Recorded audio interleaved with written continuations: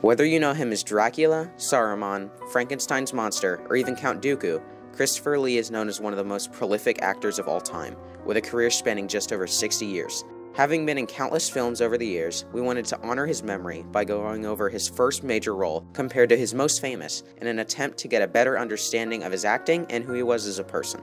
The Curse of Frankenstein by Hammer Film Productions is a British horror film created in 1957 and is directed by Terence Fisher.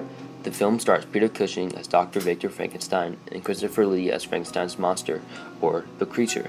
The film is somewhat based on the novel Frankenstein, or The Modern Prometheus by Mary Shelley. As I mentioned, Christopher Lee takes on the role of the creature, Frankenstein's monster, when he was around 35 years old. This is counted as Lee's first major role and sparked his long-lasting and very successful career.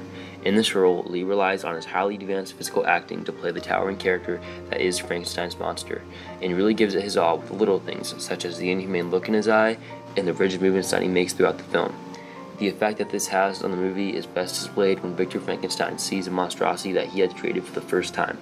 It's a mix of surprise, shame, horror, and everything that is necessary for a classic horror movie. Everybody involved in the making of the film did a fantastic job, but Christopher Lee was definitely the cherry on top of it all. Horror of Dracula. It might be difficult to grasp at first, but even with a career spanning over 6 decades, Christopher Lee's most famous role only came 1 year after his first major film, and not only had the same director, but also came from the same studio, Hammer Film Productions. Released in 1958, Horror of Dracula went on to be known as one of the most influential and genre-defining films of all time. While the roles aren't very apart from one another time-wise, they couldn't be more different. Going from playing a big monster known for its slow and few speaking lines, his portrayal of the vampire helped to create a standard of charismatic and dialogue-driven Dracula that we all know today.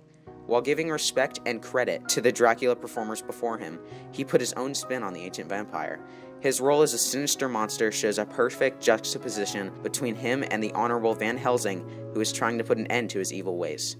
Mixing his chilling performance with an astonishing soundtrack, and ahead-of-its-time special effects team, and the overall dark and eerie atmosphere of the movie, we can really see how this movie earned the high praise it had received.